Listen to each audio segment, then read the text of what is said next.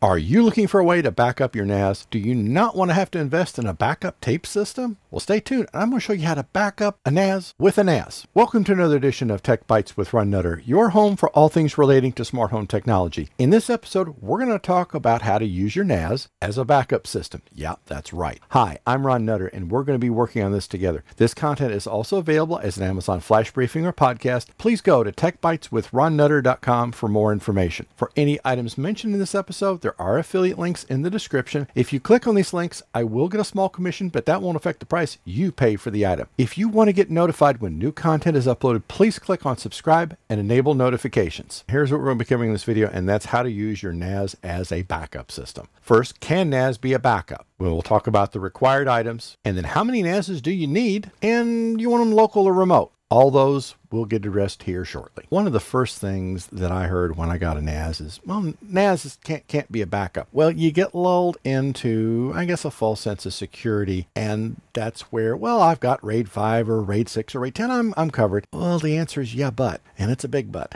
If you have multiple drive failures, you're kind of up a creek without a paddle. If you have a power supply fail, and maybe when it fails, it takes out the motherboard. Heaven forbid you have a major disaster, and where you have your NAS server is obliterated or underwater to where the server basically is beyond repair at that point. But there is another way, and let's get into it, because some companies have been doing this for quite a while. One NAS, no, it's not a backup. If you have more than one drive fail, regardless of how many precautions you take, you're basically gonna be up the proverbial creek without a paddle. Now, when you've got two NASs, that puts you in a little bit different situation, because now you've got a level of redundancy. You're insulated from the motherboard, power supply, multiple drive failure. So there's a lot of pluses to it at that point. If you can go to three NASs, well, now you've got two backups. And that's when you want to have a discussion of, do you have one of them remote? And which is not a bad idea. You can put one in the cloud if you want to, but there's going to be a lot of costs associated. But if you've got a family member nearby, maybe you offer to pay for their internet connection, you can basically put a server over at their place, and you're now a little more insulated from there being a problem. So if you lose both of your NASs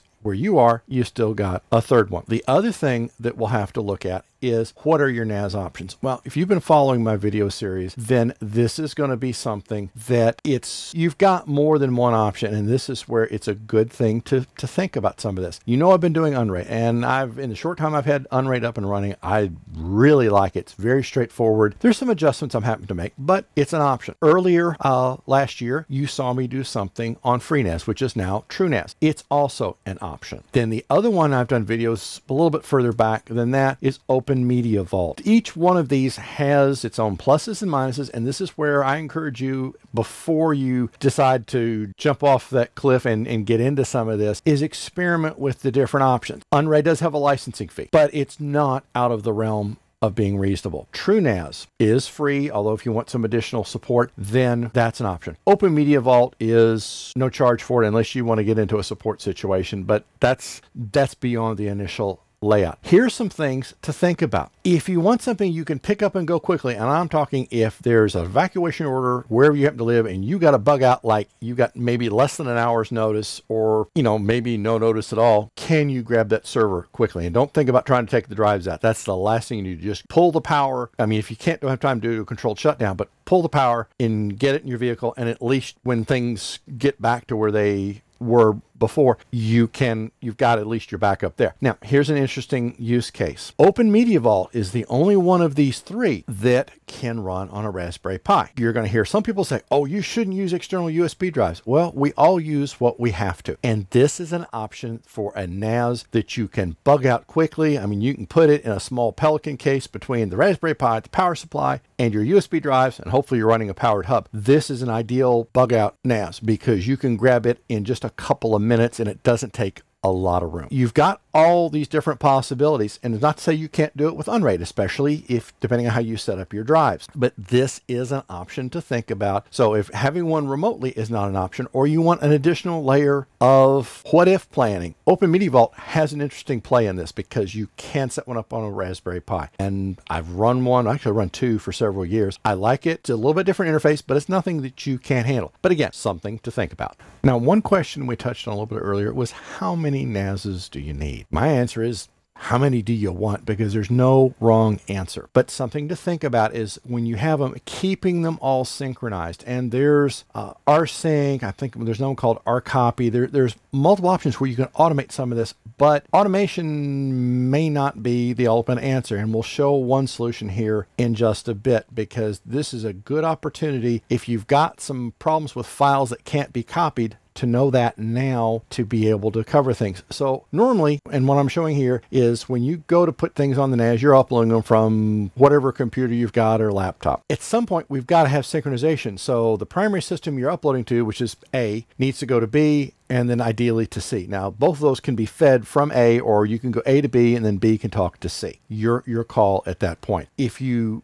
can't automate your synchronization, then what you can do is using a program I'm going to show you here in just a bit, and it's available on both Windows and Mac, and I think they may have a Linux client. You basically pull the files from A, copying down to B. Now, what I would encourage you to do, and I did this when I was first setting up my NAS, is because getting into rsync was getting into some command line Linux that I wasn't sure I wanted to go to at that point. Plus, if there's a problem, I'd kind of like to know as it's going along instead of after the fact. I copied from A to B, and this is where I found some problems. And this is a good reason to do it this way, because I could see visually on the screen that there were certain files I had a problem with. Well, I was going from FreeNAS down to Unraid. So with some files that Unraid didn't know how to deal with, and I think because of the way I may have left things running on FreeNAS, it didn't know how to get the files over because they either were left open or there was a problem. But anyway, I found that at that point. So that gave me a chance to clean up the files as I went. That got me in probably a pretty good situation, better than I had been, because I didn't know that there was an initial problem. Now, once you've got things moved over on to your secondary NAS, or BNAS as I've got it labeled here, then you can go through and say, okay, now go from B to C. And there you should have a very flawless copy system, because you've already gotten your cleanup done. Because when you went from here, you were doing some cleanup. And when I went from A to B for about a 3 terabyte system, and granted, I've got a small NAS at this point, but I'm trying to get ahead of the game on things that I wanted to know I had a problem. But even with 3 terabytes, and what I did is I put the computer running the file synchronization utility and all 3 NASs on the same network switch. So that way you didn't have to traverse multiple switches or go to other parts of the house where I've got some other things set up. It was all contained locally, because I knew that was going to be my best chance to get things up and running quickly. That took me almost 48 hours to do, and I was surprised. Roll forward to once I got the file cleanup done, and I went from the secondary NAS to the tertiary NAS, or CNAS as I've got it labeled here. That took a little over 9 hours. Of course, now B and C were both Unraid. Here I was going FreeNAS to Unraid. A little bit of a variable, but having you can have this all be one distribution of the NAS. It's up to you. There's no right or wrong way. I just happen to be running Unraid on a couple of other systems, and I'm just curious to see how well they would work. There are some other copying options I'm going to look at as I get more runtime with this one, but still, this was an option to look at. This is the app I was referring to earlier, and I just was having a senior moment, couldn't remember the name right offhand, and it is FreeFileSync. What you'll need to do on a Windows system is you'll have to go through your interface here and map drive letters. So at this point, you already see that I've got Unraid, and there's one of my OMV systems, but I was going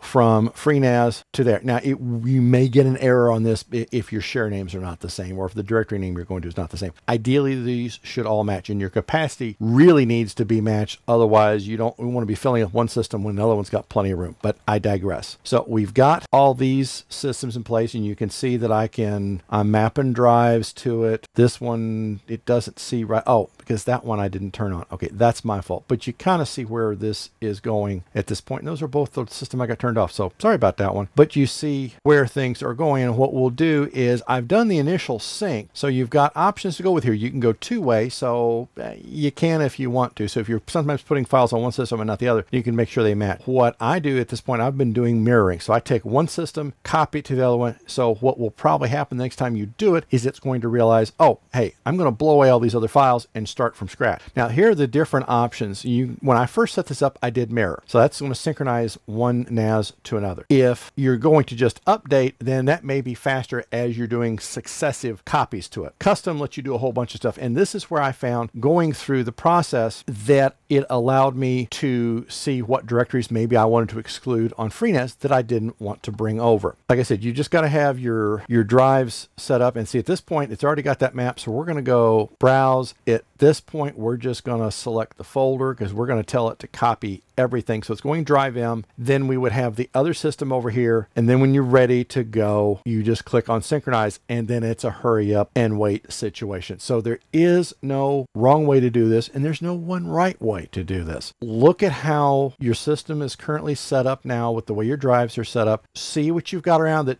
you can do without purchasing any additional hardware. You're also going to want to think while you're doing this, and there's going to be a card that should be right up here or over here, one of the two, where we talk about setting up a UPS, because this is of paramount importance when you're synchronizing between NASs, because my power company just during the month of July had 2 outages. So that pretty much kicked me in the can because I could have lost some data while it was trying to replicate or had damage to one of the NASs. So one thing you need to think about. Now, another thing is make sure that you're looking at Unraid as one of your options, and you're going to see my intro video right there to where you can get an idea of Unraid. I'm not pushing it on anything. I'm not getting sponsored by them, but I've been impressed in the short time I've been running it that it is very flexible. It's one thing easier to get you where you've got your data duplicated on more than one system. So like I said, there's no one right way. There's no wrong way to do this. It's whatever is going to get you protected as much as possible. If you're watching this on YouTube, you're going to see videos on the screen that are similar to the one you've just watched or other content that YouTube thinks you might be interested in. If this video helps you or provides value, please click on that like button, thumbs up. If you haven't already subscribed to the channel, please click on subscribe now and enable notifications. We'll see you in the next episode. Thanks for watching.